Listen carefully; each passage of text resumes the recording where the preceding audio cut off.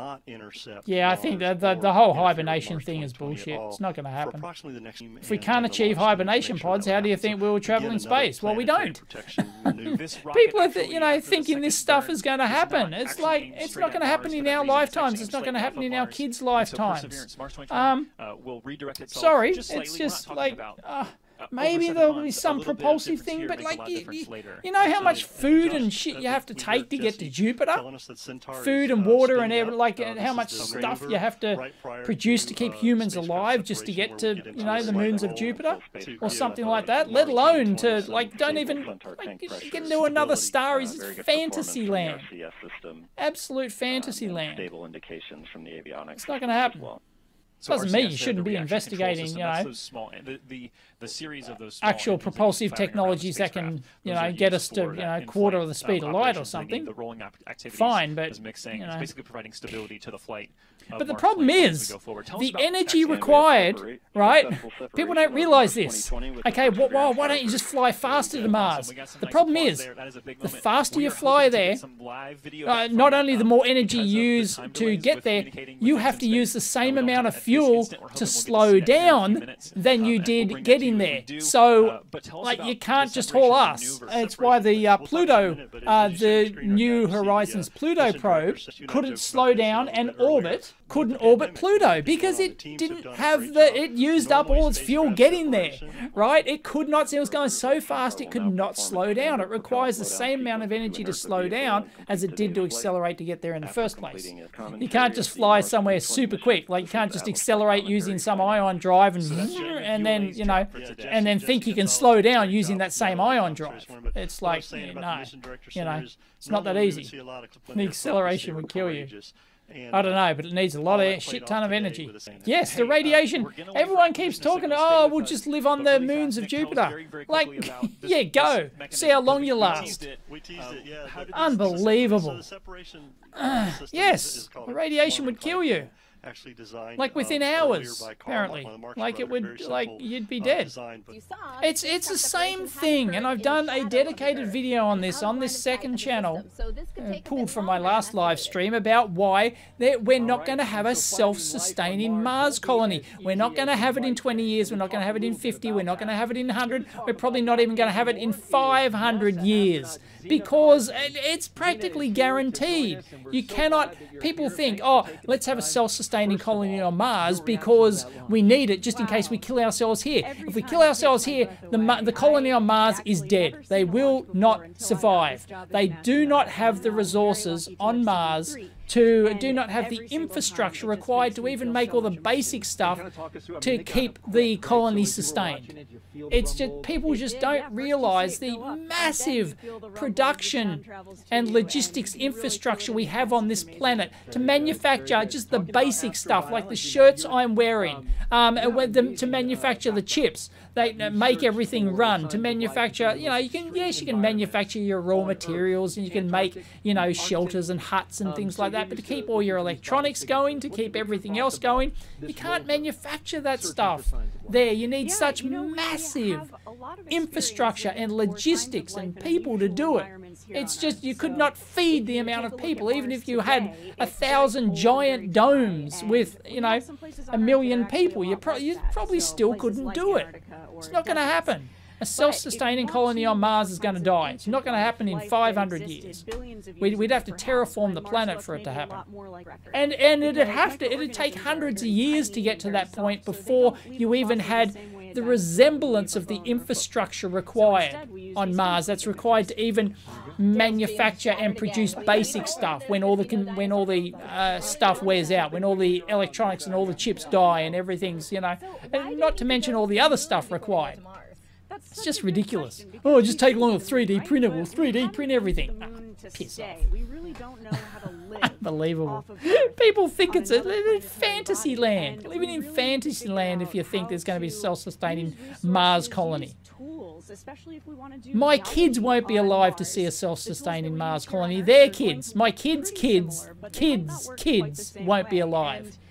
to see a self-sustaining Mars colony. Yes, living on Mars would be horrible. If you go there, you're probably going to die there. And live in miserable conditions. There's nothing to do there. I said this in the other video as well. Going to the moon. It's like, set up a colony on the moon. We can get there in a couple of days. Tourists will pay, tourists will pay top dollar to go to the moon for a week. You can go to the moon for a week, couple of weeks. You can have a holiday there, come back, once in a lifetime opportunity. It'll be the ultimate bucket list.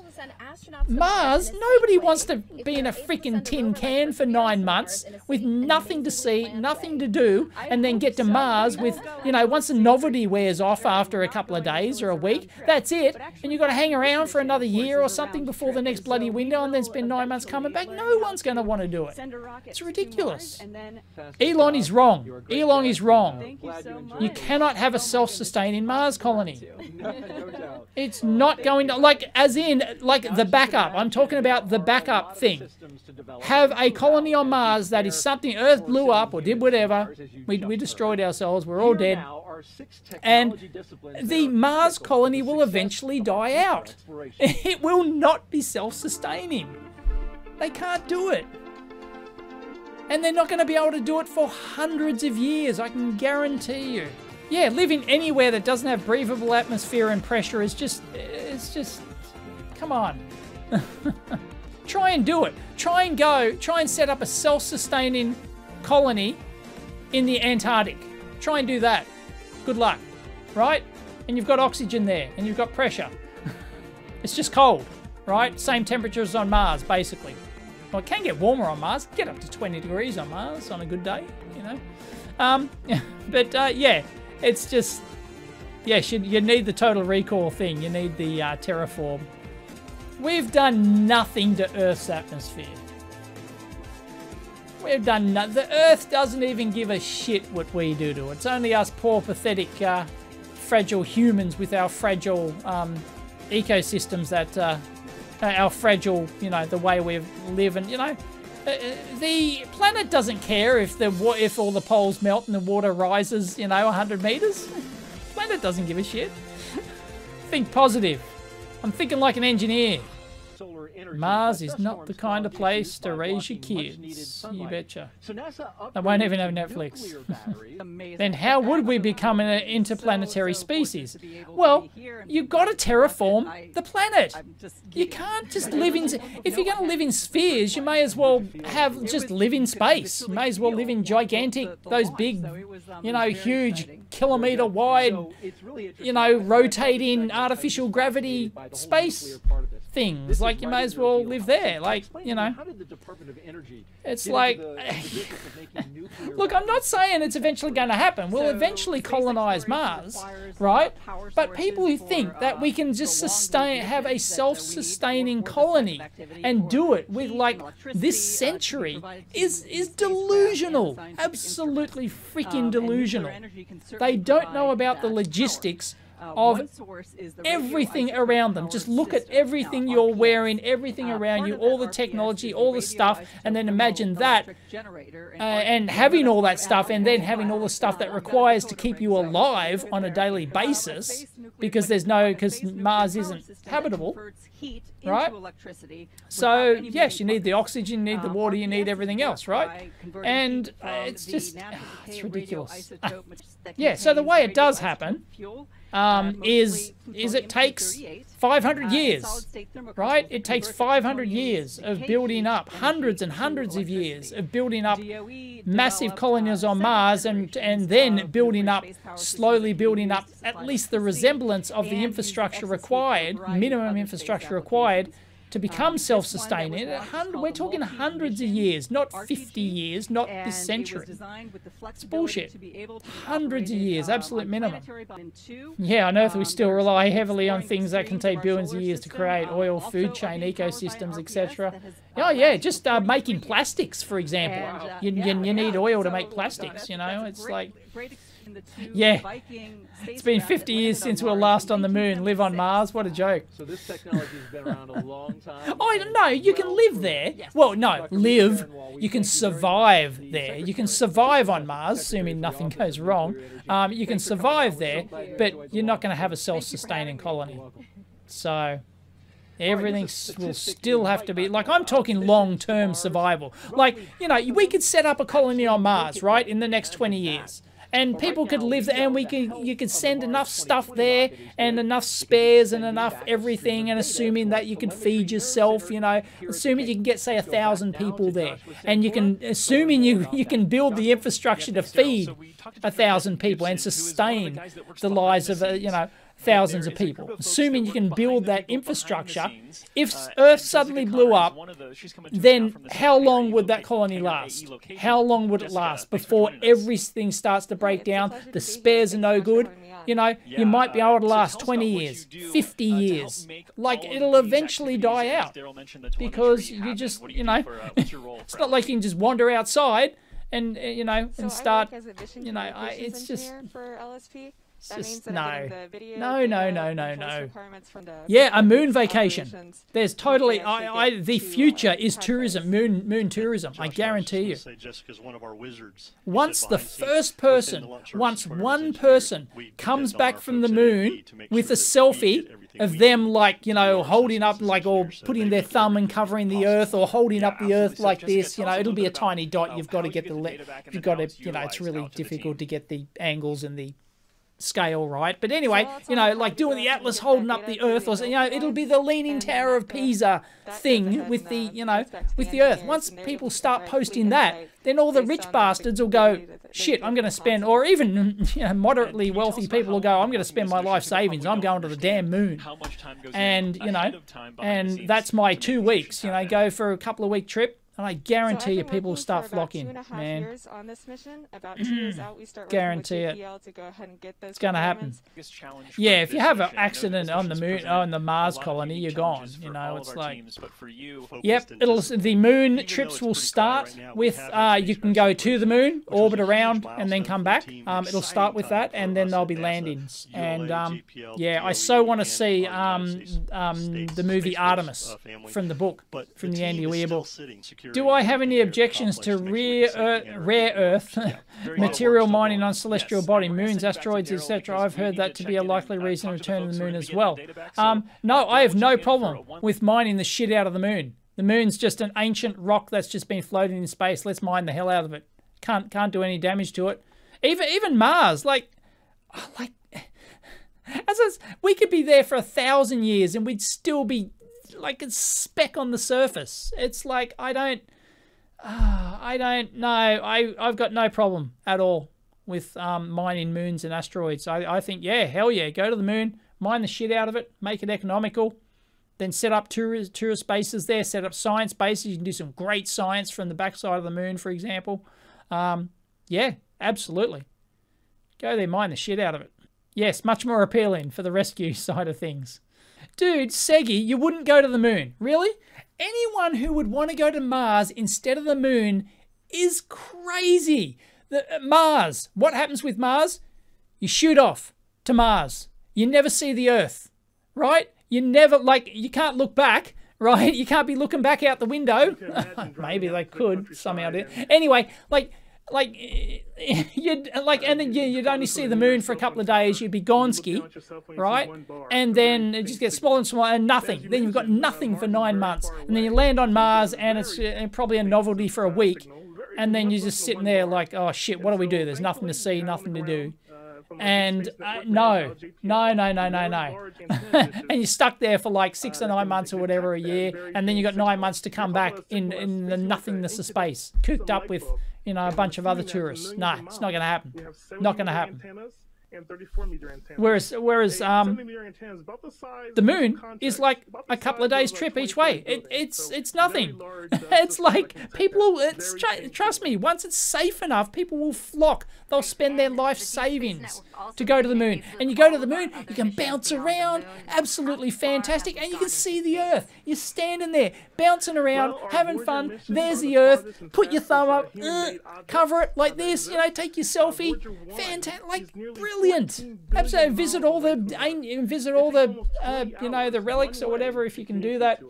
They're so spread apart. You know, you can't. But yeah, like no, the moon. Only an idiot would want to subject themselves to go into Mars for a trip. It's not going to happen. Dave, what activity would you think would attract aliens most if they were able to even detect us? You know, well, it's got to be nuclear, doesn't it? Or it's got to be.